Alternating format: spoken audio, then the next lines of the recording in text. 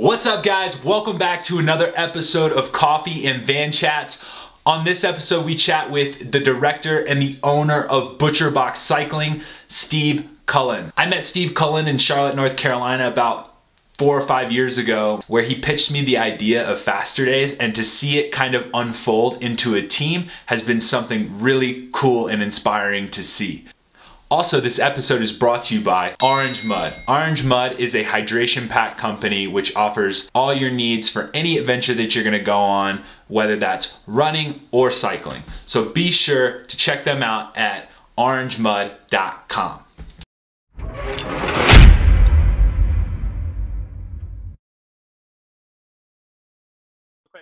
Whatever. All right, guys, welcome back to Coffee and Van Chats. I have just straight talked to Steve for 20 minutes without being on record, and let me tell you, it was about as motivational as it gets, and I'm now going to have to put him back on blast, because I think he's pretty much telling us where Faster Days even came from and why this guy is who this guy is. I mean, he literally has probably raced every crit in America. I mean, hands down, like close. Local to national level, whatever. So you name it. Steve, let's hear it, man. Hey, what's going on? I'm so happy to be on the program with you. And I'm pretending we're in your van while we're doing this, which is creepy. Van, yeah, it's creepy and awesome in here. it's a little snug, but yeah, it's been great catching up with you. The last 20 minutes without recording anything.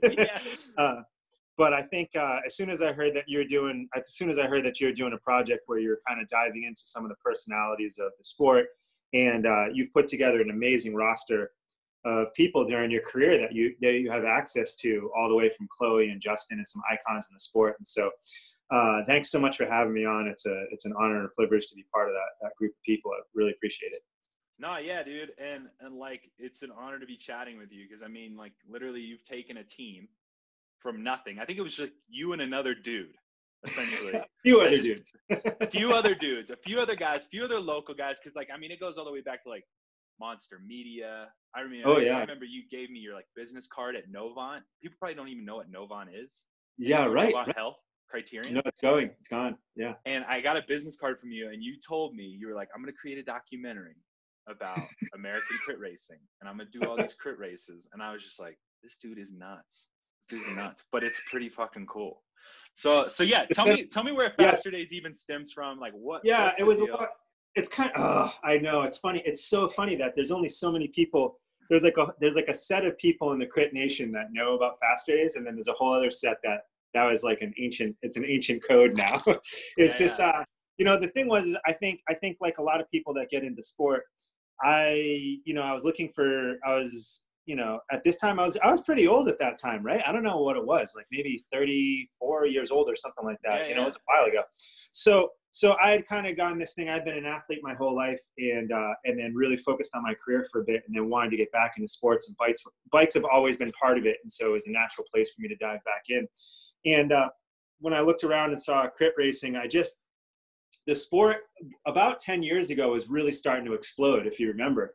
UHC was just starting to become a thing. And I think it was the post-Lance era. And so I think a lot of human beings were like, okay, I'm sick of talking about how fucking shitty Americans are with bikes. Like, I think Americans were just like, okay, one fucking guy, could you not just burn all of us at the stake because of that fucking one dude? So he was so I think America was like, you know what? Fuck Lance. And fuck all the Tour de France shit, and like, fuck Europe. If Europe doesn't want us, I don't want Europe, so fuck you. And said, that shit going on right next door is pretty cool. And then, so what happened is the American crit scene really started to take off, right? Now, crits were always part of it, where people were racing in parking lots and around their notebook stuff, but all of a sudden, prize money crits started to come back up, and I think the culture started to explode. So this like overlap from where I decided to hop back into the sport from my youth, and pick it back up again. I was the golden moment when I got back in, which you probably don't know, is like when I got back in, I was 220 something pounds, right? Yeah. I was 220 something pounds. I had tits. I had dude tits.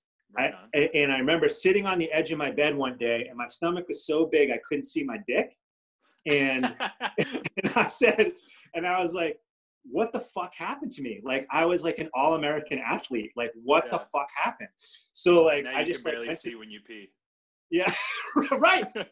You can only imagine. You need a mirror. It's like trying to figure that shit out. There's someone. I hope you're recording this on video because. Oh yeah, this is all on video, man. Oh, the gesture you just made was epic. That was you like virtually lifted my fake stomach and then something with something down there. So anyway, so I had this big moment and I was like, okay, I'm gonna go back into bikes and change my life in this whole bit. And it was that. So that personal motivation. That's very, I think everybody can understand is like, I just like, what the fuck happened to me physically? And I felt bad about myself. And then I dove back in, and 2 years later, I started to like race bikes and got a whole new bike license and everything. Like I started from scratch. I was like, the old me is dead. I don't even care who I was in my 20s. I started as a fucking Cat 5 all over again from the beginning. Right. And like out there in like my XXL kit.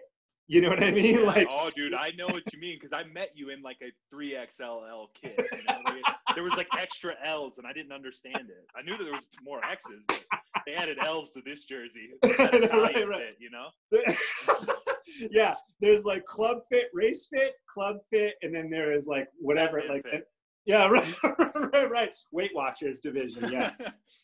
So that's what. So I dove in and instantaneously got swept up in it. And here's what happened: is I googled this thing and I was like, oh, I wonder what the history of this is. And I googled history of American crits, and it came back fucking zero. And I went, what the fuck is that? Yeah. So within 3 months from that very day, I had quit my job, like sold off shares of my fucking company, the whole bit, and then got in the van, got into like a fucking Jayco with my wife, and we just like went across the country. My girlfriend at the time, and we just like head off across the country. And I put together this calendar, and I just started this research process where I started to call up everybody that I fucking knew, even people I didn't know, and started asking them what the coolest crits on the country were, and then put together this calendar of like about 55 to 60 races, and then vowed to hit every local thing. And I raced something like 79 crits in that 1 year, right? Wow. So from Cat 5 to Cat 2 was like 2 years where I just raced 60 days a year plus on the track. So I was racing like 100 races a year for like 2 years. And then finally was like, okay, now I can do all the big races. And then I had that big revelation where it was like, oh my God, like there's this no history. And then I quit and then just went and did it. And then I did all of them. And since that point, I think there's a few that I haven't gotten to, but yeah, I mean, I have like over 400 race numbers on my wall, you know what I mean? And so it's like, yeah, so it's pretty cool. And like, I make a point of going, when I went to all these races, is I made a point of going there and like, I meet the race director and I ask them who did the thing. And then I go to the local bike shop with the dude, and then I meet the person, and then I go do the local group ride. And like at the group ride, meet the dude that did the thing before the other stuff. Yeah. And like, it's all right there. It's a lot like surfing. Like you got to go, you learn the break, you learn who's at the break, you learn the best times, you learn the legends of it, and you learn who the OG is and the best board shaper. And then all of a sudden this fucking Kung Fu culture started to happen. And I think about 2 years, I think about a year after that, you know, I did a short podcast for I did about 25 episodes on that, just all the personalities. And then I realized I kind of wanted to do something else with it and started up a team to continue racing this stuff, because I was like, there's no pipeline where people are really focused directly on crits as a team at the time. And so I started up with a couple friends of mine from a group ride that we were basically on. We would beat the shit out of each other on a group ride. And then we said, why don't we just start a team and go do this thing? And so that was the goal, was always to like, just show people this amazing world behind the curtain that exists. It's just like surfing, skating, skiing. I mean, all these like fringe sports, right? Like if you don't have a stick and ball sport, it's like, oh, there's like, if you're a stadium sport, then there's like hallowed ground stadiums, but there's only like one pathway to get to those things, is like, you got to be on the Yankees or whatever, right? Yeah. But for outdoor sports, outside is for everybody. So like there's in mountaineerings, there's the K2s and the Everests and the whatevers and the Dawn Walls and all this shit, right? There's all these fucking locations. And in surfing has got, whatever, Mavericks, it's got all these famous breaks. So the outside world is way more accessible and also way more uncharted, right? Like you have to figure out where these things are and where they are. And bikes are an outdoor sport primarily. I mean, there's indoor versions, but primarily the genres of bikes are outdoors. And so it follows the kind of the same rules, is that there are unique courses and unique pockets of the world with unique histories. And America has more of these than anything. Whereas Europe has got what Europe has in climbs, the US has in crits, right? There's like famous climbs that you fucking fly to and go and do these things. And they're amazing. Angleroo, Mont Ventoux, blah, blah, blah, blah, blah, right? They're great. No one's saying they're not fucking great.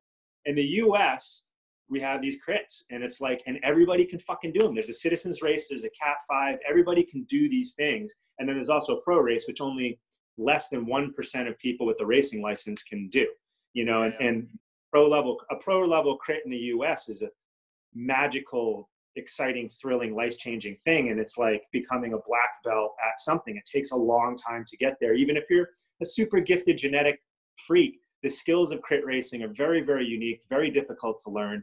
And then once you kind of figure it out, you have access into this amazing history.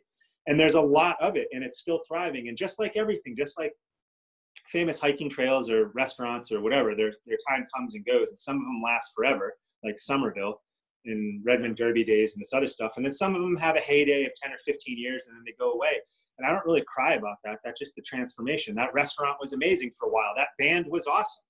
You know, like Rage Against the Machine was amazing. It's okay that they don't tour anymore. It's okay. You know, like that was the thing. So I think, you know, Faster Days was a way for me to codify and say, okay, I'm going to tell the stories of these crits. I'm going to write articles and stories about it. I'm going to do interviews with the people that are racing it. And I'm going to share the skills that it takes to thrive at it so people can learn. And then it's kind of transformed from just reporting on it to saying, well, I want to go do this in a more detailed way and start to build a team of some sort that specializes this and takes people from not knowing anything about it to like the top of that genre. And so it's kind of evolved over time where there's a media portion to it, which I may or may not pick up someday. And then there's the performance portion to it, which is where the current team goes to right now. So I think, you know, it's an entrepreneurial endeavor, but I think it's, you know, it's been very much about the love. I view it as a very patriotic endeavor. Like, you know, I love the US. I love its cities. I love its people. I love its countryside, and I love its sports. And I consider running, you know, consider Faster Days an extremely, in a weird way for many people, but I think it's like a very patriotic thing for me, you know, is Faster Days. No, for sure. I mean, and like, yeah, when I first met you, you were just as passionate then as you are now, if not more, you know? And so like, it was super cool to kind of see that kind of fold, and come and like become and blossom. But yeah, man. So like with ButcherBox now, you know, you're not really racing. It was almost like overnight. I felt like one day I saw you at a crit, you were racing, you were full gas, like podium, whatever. And then you have headphones and you're running around like a chicken with your head cut off, holding papers that needed to be signed because some athlete wasn't signing it. So like, where did that switch happen, man? Yeah. Well, I think it's like, yeah, it's funny. Well, I think there was a bit of it is, we were kind of talking before we hopped on today, we were kind of talking where, you know, human beings, you know, you come to these transition moments in life, right? Yeah. And I think if you're doing it right, you hit those transition moments head on. I think if you're doing it poorly, those things consume and eat you and you become a horrible person, you know? Yeah, sure. But I think you should be having a midlife crisis every 3 or 4 years. You know what I mean? Like should be really, you should be going hard at something, and then it should be raising questions about who you are and what you're doing. And I think if you live a superficial life, the water on the surface is always clear. But I think if you go deep enough, it gets pretty dark and muddy down there, and you never know what you're going to find, right?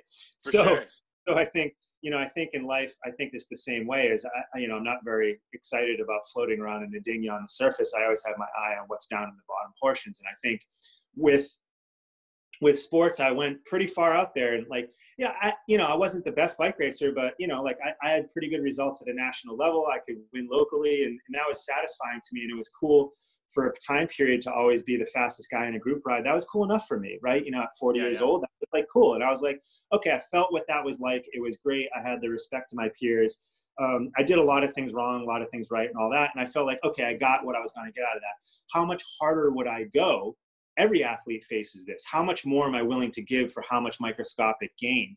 And I was like, okay, you know, like a top 10 in a national level crit is probably about where I'm going to max out. I mean, like, how much am I really going to ever podium against Dan Holloway? It's like, I was like, okay, that reward isn't there. But I think what I've learned is I really fucking know bike races, and I know bike racing, and I can walk up to almost any bike race in the country and predict the podium pretty accurately, like 9 out of 10 times, right? Yeah. And so, I really know bike racing. I really know the scene. I really know traveling. And also at my age, I'm 45 years old. Like, I have at least a decent amount of like life management skills under my belt. I mean, I'm sure there's parts of me that are a disaster, but so I was like, I'm at a good point in my life where I can really relate to other people. I can really relate to other people on that path and help show them that path. And I think I'm still a lifetime competitor. And I think, what my life's journey is to become a master competitor. I want to be like a master competitor. Sure. And at all things, whether it's business or graphic design or sports or whatever, the pursuit of mastery of competition is what is a driving force for me. And so I think it was easy for me to say, okay, I can continue to pursue my life's work of becoming a master competitor, and I can do that in a different way and pass on these other skills to other people, and then learn from them and be around them and experience that culture in a very rewarding way, and still compete and fight and do all that other stuff. And like, when our team races, I'm fucking racing, motherfuckers. Like, I am fucking racing. Like, I'm there to fucking give our best. I won't say win. I'm not going to say win. You can't control winning. You can't control winning. What you can control is competing. And like, I'm there to give 100% of our collective best effort.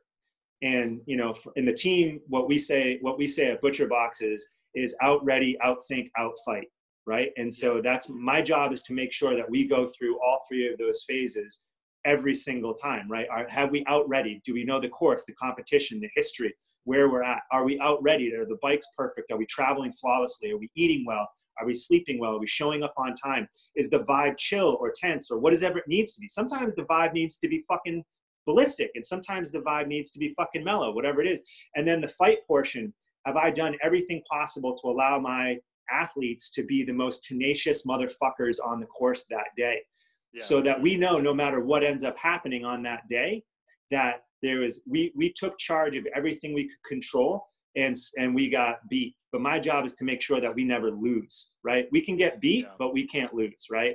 And so if we give everything, the only times I've ever been frustrated with myself or with my team is like when we just like race like fucking boners, right? Like whatever it is. And it's like, we're so much better than that. What the fuck happened? And when my teams don't do their absolute best, I hold myself personally accountable. It's like my job to make sure that with whatever our resources are and time, that when they're out there on the course, they are fucking switched on, and they're the best competitors in the field. They're making the best decisions faster than everybody else, regardless of whatever fucking legs they're on. And so that quest to be a master competitor is what drives me to stay in the sport. And I have a huge passion for it. I don't think that's ever going to change. I hope it doesn't change. I mean, the day the fire goes out, just fucking bury me, right? I mean, sure. And I think that was pretty interesting what you said a little earlier about like, you could show up to a crit and you could predict the podium. And so that kind of like segues me into, John Harris, man. I mean, like one of your athletes, podiums at Athens. Like, what was your thoughts going into Athens?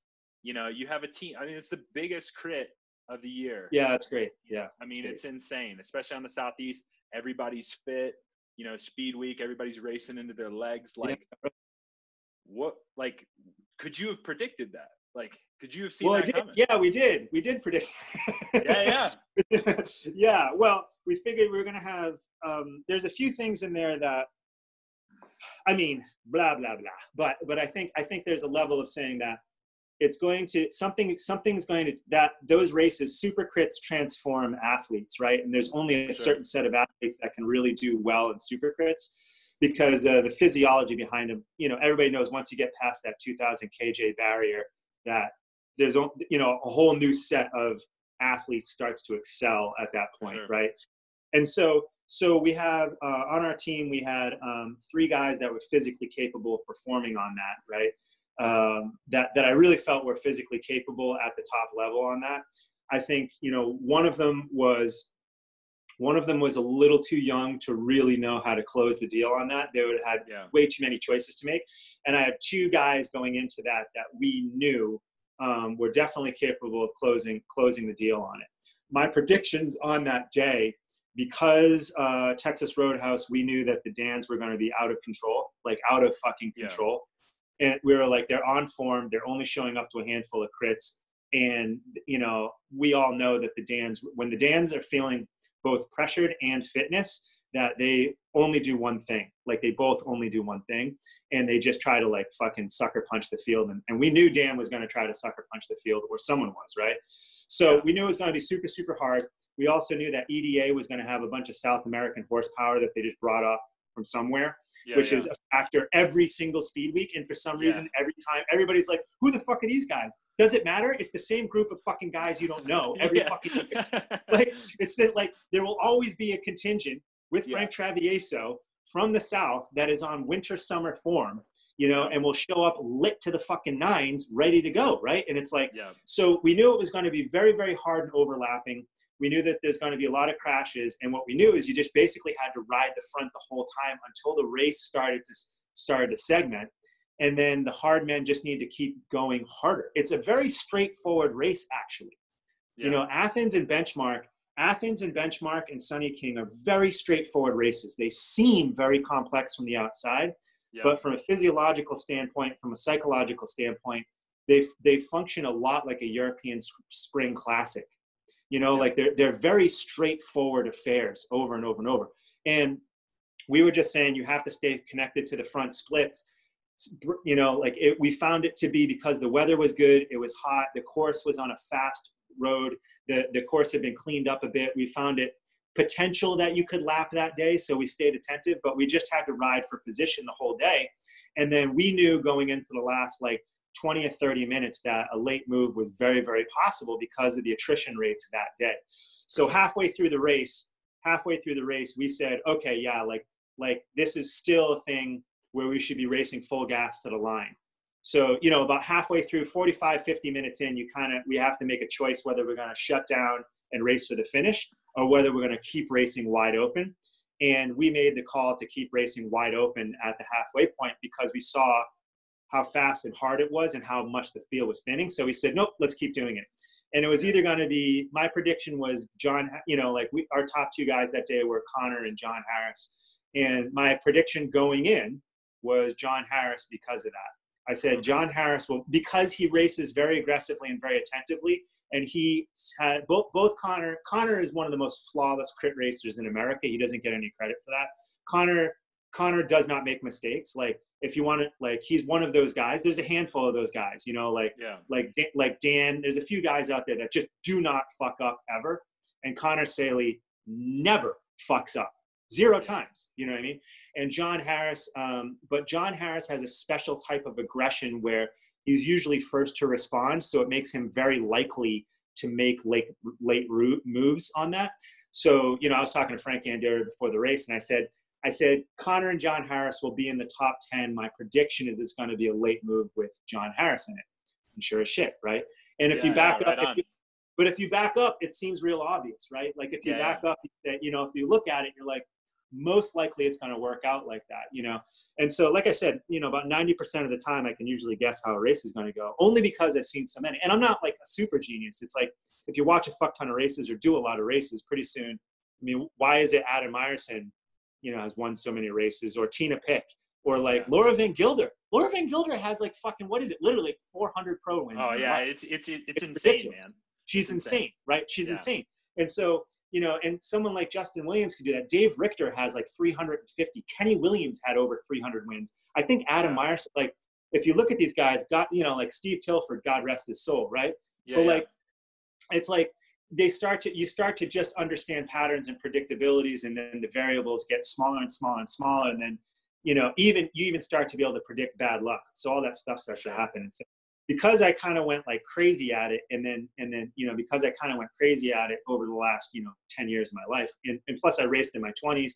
You put all that together and you kind of develop. I'm not a genius or anything, but I think these are learnable. If you study it, you can learn it, and then you understand.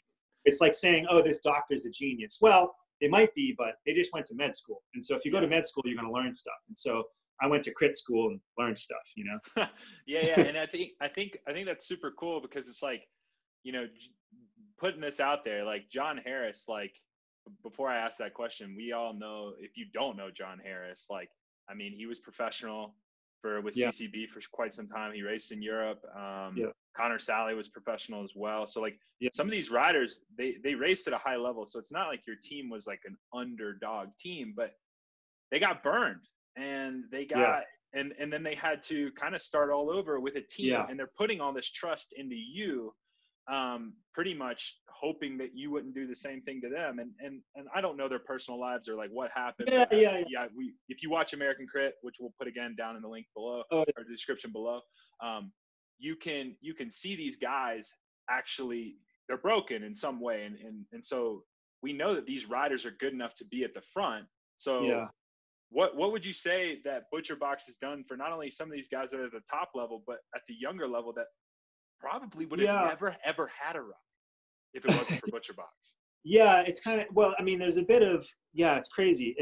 I think one of the joys in life, right? I mean, who doesn't love these underdog stories, right? Yeah. It's like, who doesn't root for that? I mean, whether it's Justin Williams or whoever, I mean, at some point they started as underdogs, and sure. I think those things are, I think in many ways, almost every athlete starts as an underdog, right? Yeah. It's like everything's pretty stacked against you, and then you kind of grow from there. I think I personally in my life have benefited a lot from, I found that the best people in a profession, whatever it is, are also the most generous, like that's my definition. That's my definition of being good at something is that you're skilled, you understand your skills, and that you leverage your skills for more than just their base entry level results, right? Like you're trying to maximize what it is. I mean, on a very fundamental level, are you leaving the planet better than when you got to it? This goes back to what we were saying before. Like, are you asking these fundamental questions about your reasons and purpose in being in life? Are you really fucking being mindful in analyzing your life and then understanding what you're trying to get out of it? So I've been through that process. I've been fortunate enough to have mentors in my design career, my business career, and also my sports career, where people have really, they bypass the performance question and get down to the fucking life question. It's like, I'm not very happy about my rate. I walk into my coach's office in college and I'm not really happy with my racing. And then I leave talking about my future, and it's that because if you don't have it lined up on a fundamental level, you're not going to get the details right if you don't have the big picture right, Yeah. So for guys like John Harris and Connor Saley and Sam Rosenholtz and a lot of these guys, I had seen that happen in my professional career as a designer. I'd seen myself been through that process as an athlete, suffering from a lot of injuries and sometimes a lack of talent, to be honest, and hitting those limits. And so I was like, okay, there's more room for those guys to grow because they're trying to answer, they're asking the wrong questions, right? They're asking bike questions. What they need to be asking is like self questions, right? And the bike is just a way to work those out, So when we had the team, when I looked at the team, there is a necessity that I only had so much budget to start with, right? So you're looking for athletes that aren't top commodities, right? It's a very classic mid-table football, Moneyball style approach to things, right? Sure. Where you're looking for athletes that have some talent, and that they have availability, right? Yeah. And with that, you're willing to take on a whole bunch of stuff, either young kids that don't know very much, or more senior guys that come with problems, Yeah. And I'm not saying that Connor or John or anything was a problem, but they come with issues, right? Yeah. So with that, also, those are all opportunities, right? That means you have a chance to take people and build a culture from ground zero. There's a big challenge when you can just buy off the table talent, right? Yeah, if I had 6 times my budget, I still don't know if I would just go and sign the names, Yeah. Like, I don't know. There's problems with that. There's problems. Yeah. Like in my profession as a designer, I'm one of those guys, and I'm a motherfucker. I charge a lot of money and I come with a lot of demands, but you'll get what I do. You know what I mean? So same thing in the sporting world. It's like, okay, let's say I could even afford a blank named talent. Do I want that? They could be an angel, or they could not be. They could think that they know how to do it. It's all this other stuff, right? Yeah. I knew if I could get guys that had talent and either didn't know or thought or could have their minds changed, you can build them from the ground up. They're kind of all at zero, right? Like those guys were rightfully so pretty fried and burnt out, but they still had a love for the sport, and they still were young enough that they were like, I don't want to stop, but I don't know what to do to go forward. Or they're just getting into the level, a guy like Spencer, right, who's just getting into the level and wants to go further. That confluence is like, they want a new way. That's the thing, is they were ready for transformation. And so the team functioned very much like a fucking like AA meeting. You know, it was like an intervention. It was like, what, like, okay, let's just do that and let's trust that. And, you know, a guy like Connor, and it's okay to talk about this publicly because, you know, Connor and I are good friends now, and colleagues and friends, and we talk socially all the time. And I care for that. I care for him a lot. Right. But, you know, he was really defensive early. You know, he was like very much like, I'm not sure and I don't know. And he was, you know, and he wanted to try. And now he's like, it's unbelievable how much he gives to the team, right? Like these guys give to the team, right? And they just need to be, I think human beings just need to be shown that the whole world isn't a vicious, backstabbing fucking piece of shit cesspool.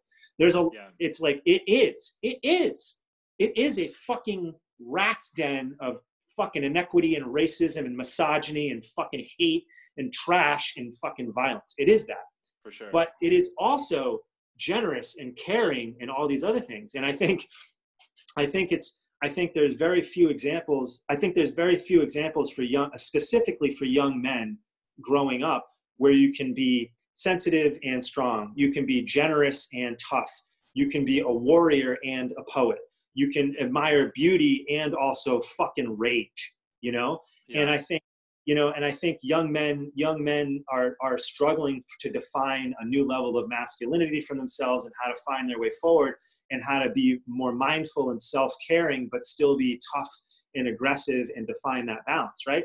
So I think part of what I was viewing and is part of the philosophy where it started, we always wanted to have a men's and women's team for sure. Always. Because the sport's for everyone, and it's fucking bullshit to not have a women's team, right? Yeah. You know, and the future of the sport is going to be female and brown and not even English. You know what I mean? Like, it's going to be something else. It's not going to be a fucking white kid from the suburbs, that's for sure. Yeah. The future is going to be something else. So, but I'm saying where it started was, hey, you know, let's see if we can't set a little different of an environmental example. My primary job was, as the first half of the season as a DS, was just to show generosity, care, and accountability. Yeah. You know, and it was like, I'm going to do everything I can to help you. I just want you to succeed. I'm not going to bark and yell and do anything at you, even when you fuck up. That's not what you need, right? That's not what you need. You need generosity. And then I'm going to try to set an example of hard work, hustle, dedication, and detail, right? And like try to just be dialed and together and have my shit, and never let my fatigue get the best of me, never let a bad day, and you know, like to be in control of my own suffering and not let my suffering be in control of me, you know, and that I command my actions. And so by trying to set that example, to be caring for them, to do things like hug them. I don't know if these kids got hugged before, you know what I mean? And then also at the exact same time, turn around, put us all in a huddle and say, burn those fuckers to the goddamn fucking ground. Leave no man standing. You know what I mean? And to show that, and to show that that's the warrior way. Like, you know, I've been very fortunate. I have combat pilots in my family. I have I have a confirmed ace as one of my uncles. You know, part of my client list includes like quite literally members of SEAL Team 6. Like, I've been very, very fortunate to be surrounded by true badass motherfuckers, right? Yeah. These are gentle giants. Yeah. Right? They have a depth of feeling. If you think about it, if you think about like life is this, if you think about life as the surface of water, right? And then the deeper, if you want to go way above the surface and you want to launch high, you have to pull something deep under the surface, right? Like a ball under the surface, right? And then it springs back up and goes higher to the other side. Well, our emotions and our life works the same way. If you want to be way, way up, you have to learn to come way, way down, right? Yeah. Samurais write poetry, right? Like, you know what I mean? You know what I mean? Like, Yeah. like they take themselves way down so they can come way up. Well, also that spreads into life, right? If you want to be a true fucking savage monster, you can't really know savagery unless you truly know love and generosity, right? Like you have to have, for sure. right? You have to have the full depth of emotion at your command. And that's what makes you an unbeatable motherfucker, is that you can wage love. You know, like you can battle, you can turn to all these different emotional tools to defeat your foe and achieve your goals, right? You can go to war for your brothers, or you can go to war for a cause, or you can go to war to defeat somebody. Those are all different tools that you can pull from. If you're just some fucking flexing bro, you got one note to play, you know? And so part of the team, so part of what that team was when it really started, and I think what captured a lot of people's imagination was that it was very much about about the environment of support and connectivity on each other, where it was like, let's have real talks about real human beings, feelings, right? And it's okay. Yeah. It's okay to feel those ways. And because we're open and honest with each other, now we're ready to start talking about bike racing on a deeper level. And then strategy and tactics become a lot easier because now they're ready to become a functioning team. And you could see in our first year, the transformation that happened is now they started to be like, okay, no one's going to punch me in the face if I don't do well, and no one's here to fuck me over. And then you realize, like, it's all on me. Like all those guys, I turned a corner and was like, okay, it's about me and what I'm doing to commit. And this team isn't a team unless I make it one, right? Yeah, it's not about me. It's not about me fucking at all. You know what I mean? Like it's like it has fuck all to do with Steve and everything to do with everybody else. And then it really happened is we started to say, okay, let's be a team and let's go further. And then all of a sudden the tactical discussion started happening. We started racing at a much higher level, and we were able to overcome real hardship when people were like hospitalized with injuries, you know, like we were able to overcome that, you know, and then bounce back and all that other stuff that happened from it. And then now we're taking on, in 2020, we've started to take on a women's program, which was always the goal, right?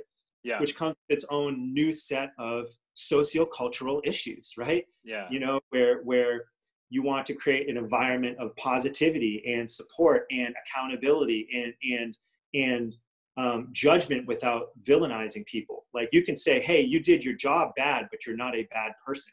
Right? Yeah. You did your job good, but you're an asshole. You know, like those are all separate things. Yeah. Right? You know what I mean? Like sure. vice versa. All those things, right? And where, you know, and so I think, you know, the guys are on one trajectory, and it's about bringing them up to higher and higher levels. And now they're in a self-governing way.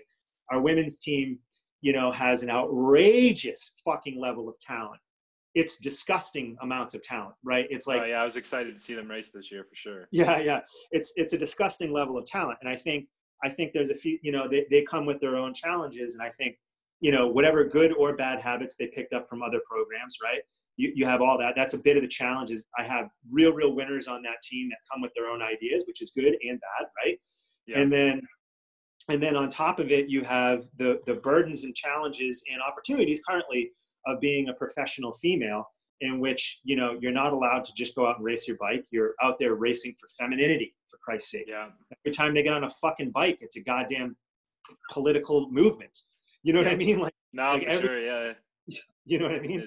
It's wild. Cause like, I mean, you know, even thinking back on it, you know, I remember when ButcherBox started getting some of their early success, a lot of the stuff you would hear was just like, why isn't there a women's team? And, you know, it's easy to think like, why isn't there a women's team? Well, you know, if you guys don't know Steve's going to do something full gas, but he's going to make sure it's done right the first time, because the last thing he's going to want to do is bring all these women in here and be like, all right, I got a women's team, but that's the men's budget. So I can't pull from the men's budget to get you guys on bikes and you guys in clothes. So can you pay for your kit? Can you do this? Can you do that? Right. Because then he's just supporting exactly what you guys don't want. Yeah, that's exactly it. Is extremely well said. Is, you know, our partnerships our partnerships, with our equipment manufacturers and our financial backers, especially Mike Salguero through ButcherBox, is, obviously a huge proponent of healthy living and healthy eating. And that's at the core of our team's mission, is promoting all natural athletics, right? Eat right. And I mean, you and I share a very similar background I mean, you more so than me. I mean, where you came from and how you transformed your life and body, and how, and the role of nutrition, real nutrition, not powders and gels and shit, but real eating and cooking transforms health, and nothing's faster than healthy. And so that's at the core of the team. Health and wellness is at the core of our team. It should be at the core of every fucking team. But obviously emotional health and physical health through performance, and then nutritional and wellness, all that comes together. So we have a lot of backing on that, from all of our partners. From a performance standpoint, you can see how meticulously that they're curated from an ethical standpoint to start with. So it was a stepped out phase before we could add women. And we wanted to reward the men for helping grow the program. So we wanted to increase the budget for men. Right. Mm-hmm. And I don't get paid a goddamn fucking thing. In fact, this team costs me money out of my own pocket every year, regardless of what our budget is. Regardless of what our budget is. Right. So we wanted to take the guys that helped grow the program, literally through blood, sweat, and tears, literal blood, sweat, and tears, and say, here's a better package for you this year to help you more. Right. So more travel is covered, better equipment structures, better deals, and financially some extra perks and extra partnerships. Here's things we can do to support you better. Cool. Now, and then we can't offer you that until we can offer the exact same fucking thing for our women's program, right? Yeah. So we have 100% parity between the two of them, right? Awesome. Because life, motherfuckers, because that's what it is. Because can we just get past gender some days? Yeah. Can we just be done with gender and race at some one fucking day, point? Man. One day our skin color, somebody won't be judging based off my name or skin color or whatever. Yeah. Heck. I mean, it's insane to think about that. I can apply for a job and write down John, and somebody could apply for a job and write down Juan, and I might just get a call back just because my name's John. Right. You know what I mean? It's insane to freaking think about. It's still really real. And it's, I think it's going to be that way. If we look at the course of American history, it takes some serious fucking shit to make progress, man. Yeah, man. It happens, it's crazy. It's crazy. But I think sports is the place where I think it can happen. I think sports and science and science are the two places it happens first, right? I think sports, because you just can't deny the Jesse Owens factor, right? You can just do it in Hitler's face and there it is. You know what I mean? And science, where there just tends to be a lot more high-mindedness. Now, there's still a heavy level of misogyny in science, and we've seen that, but you can just break through, because sports and science both rely on results and data as a major determining factor. And if a person can just get the fucking job done, they get the job done. And that's the entry point to acceptance culturally, right? Sure. So sports and science has a huge responsibility. I think I take sports very fucking seriously for its socio-political impact, super fucking seriously. So yes, our nutritional message is super fucking important because of that. The American food system is still fucking busted, and it makes a big difference on what we say, and what my athletes eat and do around other people makes a big fucking deal. And also this program, to your point, John, was that I wanted to make sure once we had a women's program that it was treated with absolute equity the whole way. And that equity wasn't a huge discussion, but it was much more of a thing. Of course, yes, here I am on a public forums talking about equity, and we're talking about this. But what you're more likely hoping is the same thing that I'm going to assume someone like Justin Williams is hoping, is that just like an athlete of color wins, and then sooner or later it just becomes an athlete wins, and then sooner or later it just people win, right? So sooner or later it just becomes, I'm not the only program with the parity program, out there, right? Steve Dino and I worked very, very hard to make sure that we could financially do that and do that the right way. Unfortunately, we're not getting much racing this year, but the commitment to 21 is we're already in those discussions. And so far, 100% of our partners are not backing down from this commitment, right? And they want to see this life where you see a full men's and women's program that's healthy and non-abusive and supportive and still demands performance, but supports the process to that and takes care of human beings. Because for every program, I'm appalled by the stories that I hear about these fucking people. You look at these DSs and you're like, I'm not going to name any fucking names. There's no use in that. That doesn't help. You just win by setting a better example, right? You don't win by getting in the mud. You just set a better example, and love drops hate. That's all you want. Sooner or later, people just side with love, So what you want to show is just like a team where, I mean, I don't mind being hard on my athletes sometimes. I'm very rarely am. I probably should be tougher on them. But like what they hopefully see is, there's a program where people are accountable, generous, and helpful to each other. They also demand performance, compete very hard, and they set a higher standard for themselves, right? And if that's the atmosphere of the team, they set a high standard in how they treat each other, how they treat the environment, how they treat the community, how they take care of themselves. They're just working at a higher level is what they're trying to do. And it's not about even comparison, us versus another program. I'm just trying to get us to the highest level. And within that, we have gay, we have lesbian, we have Spanish speaking, we have English speaking, we have female, we have male. Okay, if I take the big fucking dirt nap and I'm out on a trail run and a fucking mountain lion comes and eats my face, and that's my legacy, is like I at least set one fucking example in life where people just said that was a group of human beings trying to do their best. And they didn't say a bunch of women or a bunch of lesbians or a bunch of gays or a bunch of fucking straight white kids or whatever. They just said that's a group. Well, fuck, that's what we're trying to do, right? So, and the women come in with the same thing. Like, John, let me be fucking absolutely clear on this. It didn't fucking dawn on me until I sat down at team camp to have like a talk for the race. And I sat down and it just fucking hit me. And I was like, holy shit, I look like the enemy. I was like, I'm a fucking 45-year-old white male. Yeah. Yeah. And I was like, I was just sitting there and I was like, whoa, like I forgot. I was like, I look like the douchebag that's been fucking causing this group of women their problems their whole fucking life. Right. Yeah, dude. And I was like, okay, I need to like rethink a little bit on how I'm talking to them. Not that I was trying to treat them exactly the same as the guys, I was like, actually, no, I have to like shift a bit because like I am the face of fucking bad shit happening to women. Is like a 45-year-old white male from business. Jesus fucking Christ. You know what I mean? Like, yeah, for sure. I thought I had it bad when I was dealing with the women from Levine Law Group. Like being a part of that team, I was just like, oh my God, like I am the problem. So what I did is I was just like, I'm just going to give this to Lauren Leclerc, who's fucking amazing, by the way. Yeah. And I was just like, she's a saint. You make the decisions. You just let me know what happens just so I can make sure we can back it up. And then like she's a legend. So she takes care of everything. And I just pretty much have stepped back from that. And I don't even like saying I have any part in really in ownership. I just make sure that I make sure the taxes get done.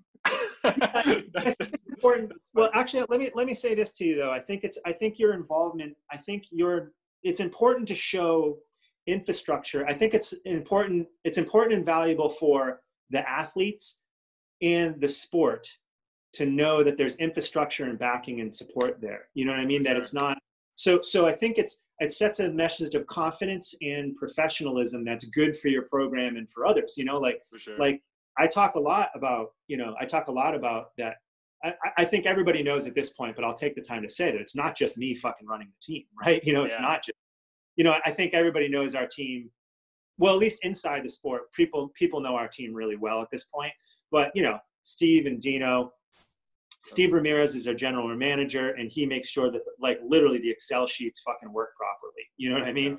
Yeah. And then Dino Piscopanis is in charge of new business development and legal. Well, basically legal financial is his primary charter. We all talk about everything, but his primary charter. So he does that. He makes sure we don't get fucking sued, or we don't fucking screw our riders over, or, he handles visas, all that stuff. And also finances is that he makes sure that the business arrangements are structured properly. So it's doing it. And then I'm the performance director, which means both for the brand performance and for the team's performance. So I make sure that we're delivering the right content, the right messages, and the right community engagement for our clients. Performance, all the things how does a team perform?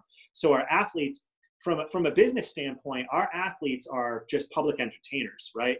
And so our primary, and you see this out of a lot of teams, which I champion and like, which is that they're just there to win the crowd, right? If you look at these models, like the results really isn't the thing for those teams. And I champion that. That's good. Their job is to be out there in the community, entertaining people. And it's more important basically if they win the party than they win the bike race, right? Yeah. And that's cool. Like, that's great for their sponsors. And that's a good thing. I'm not denying that. That's great.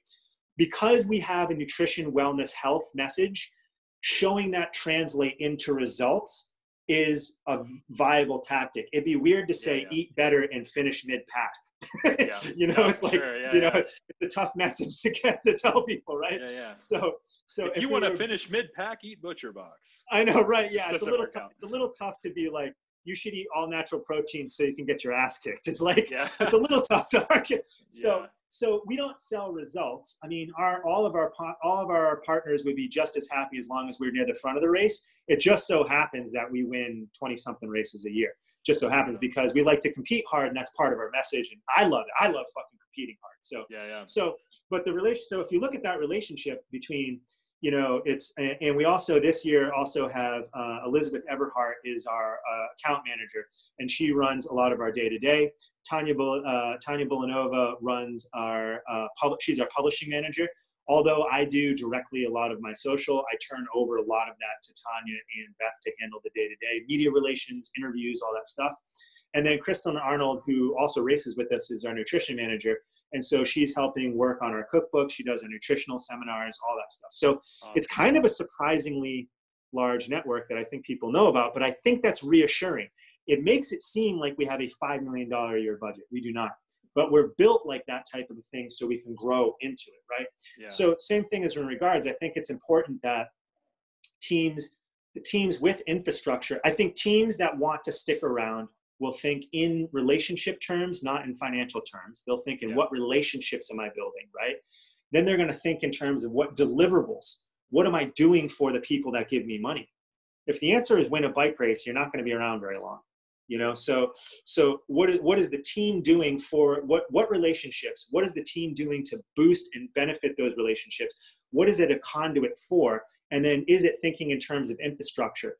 Even if it's just written on paper, like, is there a manager? Is there a this? Is there that? It can, even if you're only 10 people, like you're a 10-person cyclocross team, just like treat it like a big company for a second, right? And then it could still be a bunch of bros and babes fucking in t-shirts and denim shorts racing single speed. That's great. But like even a fucking even a chess club has like a keeper of minutes. You know what I mean? So it's like, if you set up the infrastructure, it allows you to take charge of opportunities and gives you a way to react to problems. It allows you to be around for a while. So I always, you know, I come from an entrepreneurial background. I run and own multiple companies. And so I built it like I would a $100 million business from day one, right? And then got partners and signed them on. Now, it was always, you know, it's small and grows from pieces from there, but it's got the skeleton that if I quadrupled my budget this off season, which is what 2020 is, if I quadrupled my budget, I would know, you know, Steven, Dino, and Elizabeth and myself would all know exactly what to do with it.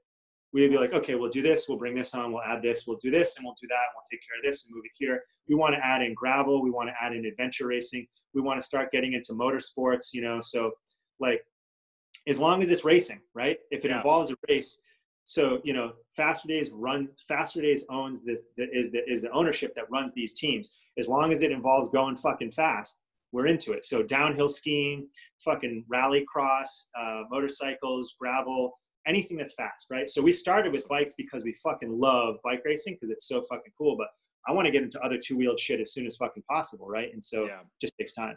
So you know, anyways, that's that invisible side to it that I think is really important to make sure you can stick around year after year. So you're not starting from scratch every fucking year, right? No, yeah, and I think that's perfect, man. We're kind of coming up on wrapping it up, but yeah, dude, that's amazing. So you guys, you've literally heard from inception all the way to business model to creation, everything all in one. I appreciate it, Steve. Thanks so much for your time. And I would love to have you back on, especially when racing gets started back up, man. Yeah, it was super fun. I really like your project, and I think you getting it. I think this van project, everybody should be listening to it. Thanks, man. I think there's a lot of podcasts out there that are a bunch of journalists talking about sports, and it's amazing to have someone like you that really understands the sport at the absolute highest level, as a competitor, going out there and bringing the real stories of the sport to life. I'm a huge supporter of what you're doing, and any way I can help out in the future, definitely. Thanks, man. Well, hopefully when COVID is lifted, we can actually do it in the van. It could be yes. yeah. I'm ready for it, as creepy as that's going to be. I'm ready. This is going to be great. Awesome, man. Well, thanks so much. Peace. Thanks so much. I'll talk to you soon, John.